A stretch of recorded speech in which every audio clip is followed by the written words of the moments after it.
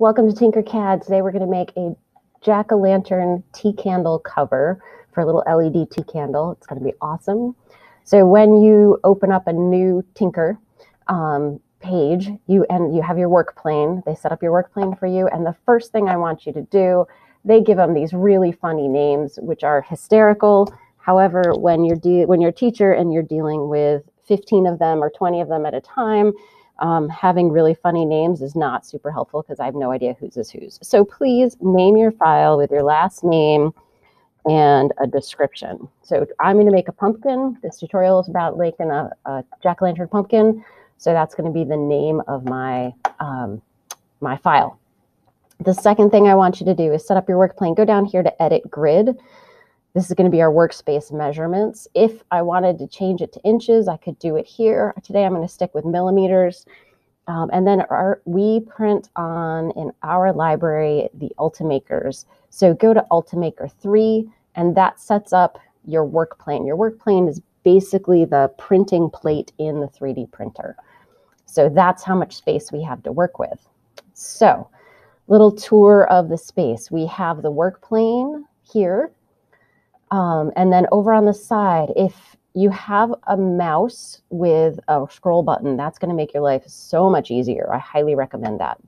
If not, to be able to move around in the work plane, you have this rotating box over here, so you can click on it and go from one side to the other, or you can click and drag it around.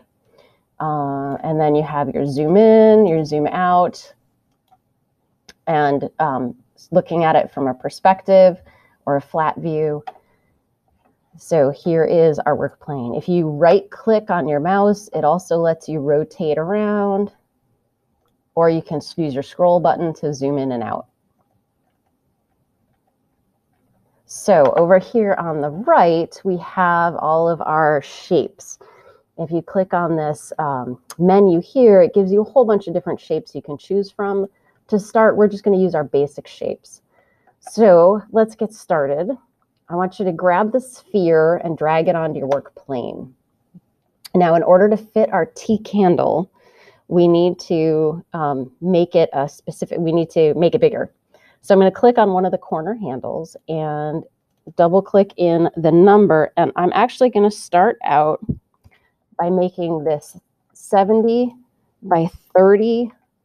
And then if I look at the top handle here, I can click on that. I'm going to make it 65 tall. So I end up with 75, 30, 65 tall. I end up with this oblong shape. Now, the reason I have the oblong shape instead of a sphere is because you know how pumpkins have the lobes around them? Well, we want to make it have that the bumpy quality that a pumpkin would have, the ridges on the sides. So what I'm going to do is I'm going to select my ellipse here, my sphere, and I'm going to click Control D or Command D on a Mac. That's a duplicate. And then see this little rotation arrow? I'm going to click that one click. Okay, and it's going to automatically rotate for me. And then if I hit Command D again, it's automatically going to rotate those around for me. So I hit Command D, Command D, Command D, Command D, and I end up with a sphere with the lobes. So there is the beginning of our pumpkin. Now, I don't want these to move, so I'm going to select all of them, and I'm going to come up here to Group, up at the top, select Group. You can also do Control or Command G. When it's red, that means it's thinking, and now it's blue, and it is a shape. I can change the color of my pumpkin. I'm going to make it orange just so that it looks like a pumpkin, but it's not, it'll only print in whatever color filament your printer has. So I always remind my students of that, just that the color that they make it on the screen isn't necessarily the color it's going to print. It's going to print whatever color plastic is in the printer. So there we go. So there's the beginning of our pumpkin. So I'm going to kind of move that over to the side. And the next thing I want to do is make a hole that's the same size as my tea candle. So I'm going to grab the cylinder, this gray stripy cylinder over here. When it's gray and stripy, that means it's a hole. That means you're going to cut a hole out of the shape. So I'm going to grab this cylinder, and again, I'm going to click on the little handle, and I'm going to make it 40 by 40, and then 50 tall. So that is going to be the size of our candle. That will fit, that's a hole that will fit our little candle. So I want to keep that in mind. I'm going to set it over here to the side just so that once I get my pumpkin shape set, I'm going to put that inside to make sure that there's room for my candle to fit in my pumpkin. So now I'm going to take my pumpkin and I want to carve out my pumpkin, right? Just like you would with an actual pumpkin. So I'm going to Command D or Control D and duplicate and get a second pumpkin. I did a test print and it printed okay with 3mm walls. The walls are super thin, but I think that that's going to look really cool with a candle inside of it. So what I want to do is shrink my sphere by 3mm on each side. So that's going to be 6mm total, right? So I'm going to click here and I'm going to subtract 6mm. So it's going to be 69 and it's going to be 69. And then I want it to stay lined up at the base. So my hole is for my candle is actually going to be at the base of my pumpkin. So I only need to shrink it by 3mm at the top. So I can go 62 here. Okay, so that's going to be the inside of our pumpkin. See how it's just a little bit smaller? I'm going to click my hole and I'm going to make that to carve out the middle of the pumpkin. Now I'm going to fit it inside the pumpkin, but it's really hard to know when it's lined up, right? So what I'm going to do is click and select both my hole and my pumpkin shape, and I'm going to align them. So up here on the toolbar, right here, align, you can also just hit the L key. If I click align, it's going to give me this grid, and I can choose how to align them. Now I want to center them with each other. So I'm going to click the center on the left and the center on the right. And that way they are lined up. I want them aligned at the bottom so that my hole, you can see the little gray spot right there, so that my hole is at the bottom of my pumpkin. Okay, so I'm going to select both of them again, and I'm going to group them. And again, it's red as it's thinking, so we're going to give it a second to think, and it's going to carve out the middle. So you can see the little tiny hole right there is the middle of our pumpkin. Okay. So this is now where our tea candle hole comes in. So we're going to take our pumpkin and fit it over top of our tea candle, the hole for our tea candle. All right. And then I'm going to do the same thing with aligning. I'm going to use my align and I'm going to align it on the right and the left. And then at the bottom, so they're lined up at the bottom, and then I'm going to group them together, and it's going to cut a hole the size of my tea candle out of my pumpkin. So there we go. You can now see the inside of the pumpkin. It's all carved out. All the ridges lined up because we aligned it. Looks great. One issue that we're going to find, though, is see how it's now kind of floating up in space? The 3D printer is going to have a really hard time figuring out what to do with that blank space. So what I want to do is make the pumpkin sit on the work plane. So I'm going to click the pumpkin and I'm going to hit the letter D. No command, no control, just the letter D. That stands for drop. And it's going to set the pumpkin right on the work plane for me. All right, so there we go. There's our pumpkin looking good. So now we get to do the fun part. The fun part is the shapes for our pumpkin's face. So I'm going to start, I'm a traditionalist, I'm going to go for a triangle nose. So I'm going to grab my roof shape here, my triangle shape, and get it roughly the shape I want it to be. I kind of want it tall and skinny. You can turn it upside down if you want to, but I like it straight up. I'm going to make it a hole up here where the colors are. Okay, and then I'm going to put it over in, dig it into my pumpkin. Now, one problem we have is it's stuck on the work plane. And that's where this black arrow comes in. And it looks like I need to move it out a little bit more. It doesn't matter how long it is because you're going to be poking your hole in your pumpkin. That looks pretty good, and it goes through the wall of my pumpkin, which looks great. I'm going to make it a little higher just so I have plenty of room for a big smiley mouth because my pumpkins are happy. I'm going to select all of them. I'm going to group it, and it's going to cut a hole into my pumpkin for me for the nose.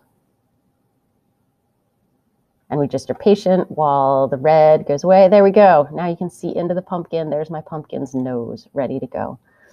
Let's do the mouth next. I'm going to grab the rounded roof because I want a smiley face.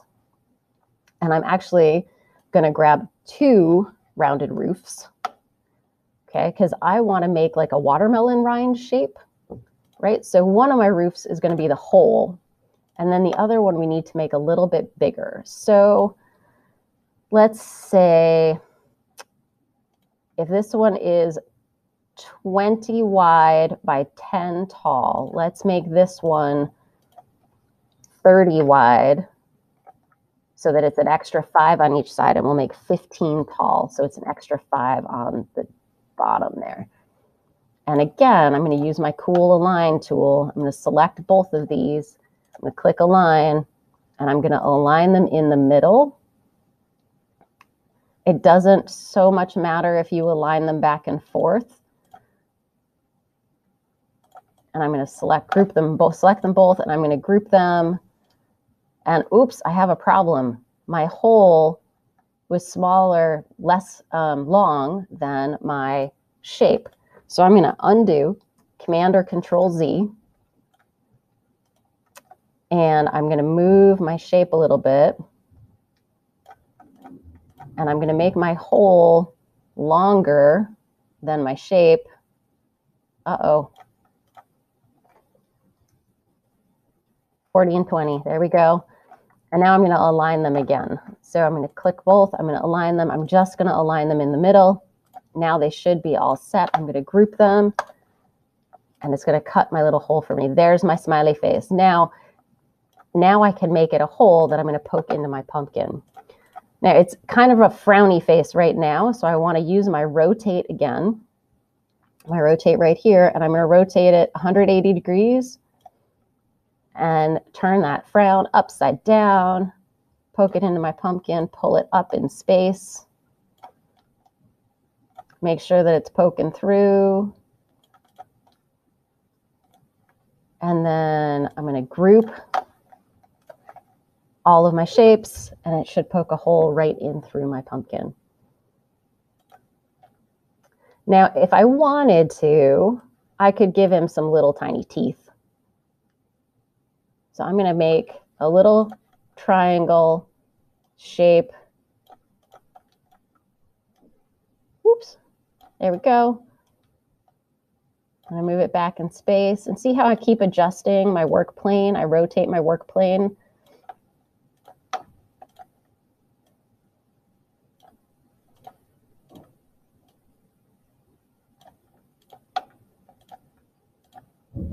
You know what? I'm not going to do that because it's going to cut a bigger hole in my pumpkin. If I wanted to add teeth, I should have, oh, nope, you know what? I'm going to do that again. I'm going to undo, and I'm going to get my hole back. I'm going to move it up in space. Oh, except I'm now inside my pumpkin. This is so complicated. Sometimes this is part of what of messing with TinkerCad, is making sure that what you're making is actually going to work. So what I'm trying to do is move it up so it's cutting a little bit of a hole out of the top, but not cutting a hole out of the bottom of the mouth. So I'm going to select both things. I'm going to group them. And he's going to have a little tiny tooth sticking up out of his smiley mouth. There we go. Don't know if I like that. Might change it, but that's okay. So the next thing we're going to do is the eye shape. You can just use a basic shape for the eyes, but I found this cool tool I found on a tutorial that I want to show you.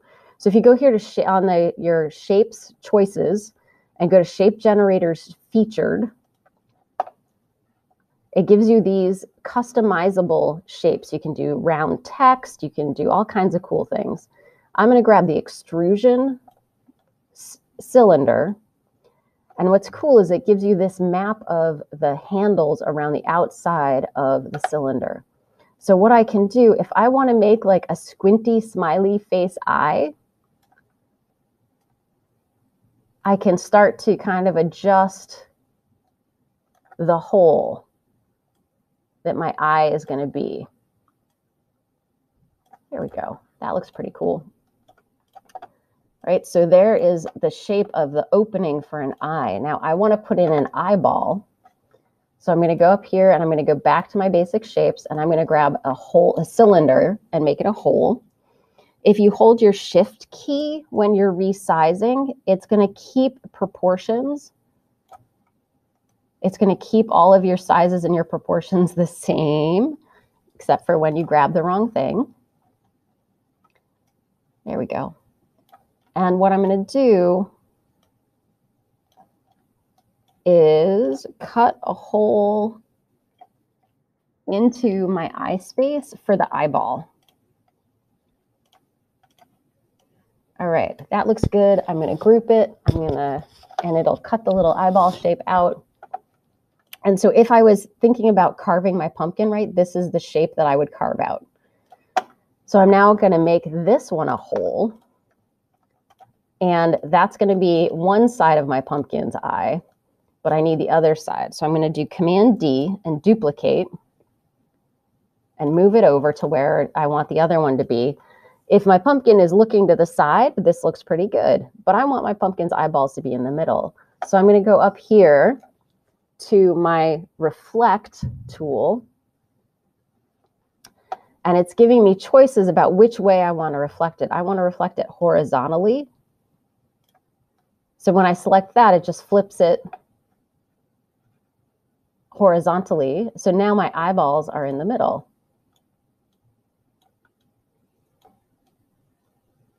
There we go. I'm going to grab both eyeballs. And the last thing I need to do is rotate them so that they're facing the right way to poke in the pumpkin. So I'm going to come and look at them at the side, and I'm going to grab the rotate. And I'm going to rotate them 90 degrees. And I'm going to pull them up in space. And they look like they might be a little bit big, but let's get them back there and we'll see how they look. Yeah, I think that's a little bit big. So again, I'm going to hold my shift key. I'm going to make them just a little bit smaller.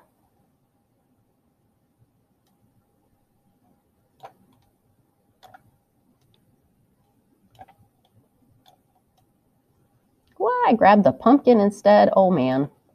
I'm going to move them up in space.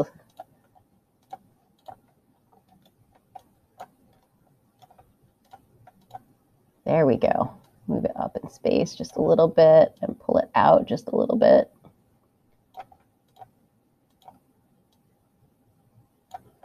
Getting used to moving around in space in TinkerCad is probably the most challenging part. Ah, there we go. Come on, little eyeball. Here we go. There. All right. I'm going to use my arrow keys to nudge it because I'm apparently having some trouble moving it in space. There we go. I'm going to select everything. I'm going to group it. And hopefully it'll cut the eyeballs out of the pumpkin. Oh, what a happy looking pumpkin. And I kind of like that his eyes are off center a little bit. Makes him look like he's squinting and smiling even more. All right, so the last little thing I think we need is a stem for our pumpkin. So I'm going to come over here and grab the scribble tool. You could just use a cylinder, or you could connect a couple cylinders together, or maybe use the polygon tool. But I like the scribble tool. So I'm going to grab a scribble. What this lets me do is draw the shape that I want my pumpkin stem to be. And I want my pumpkin stem to be a little bit wider at the top than at the bottom. and have kind of that little bump like the stem was cut off. There we go. So that's what it's going to look like up here. I'm going to click done, and it's going to give me that shape. I'm going to click on it. I'm going to make it so it's a little bit narrower. And then I need to rotate it in space so it's sitting upright. I'm going to pick it up in space and then move it back so it's on my pumpkin. And then maybe I'm going to tip it a little bit.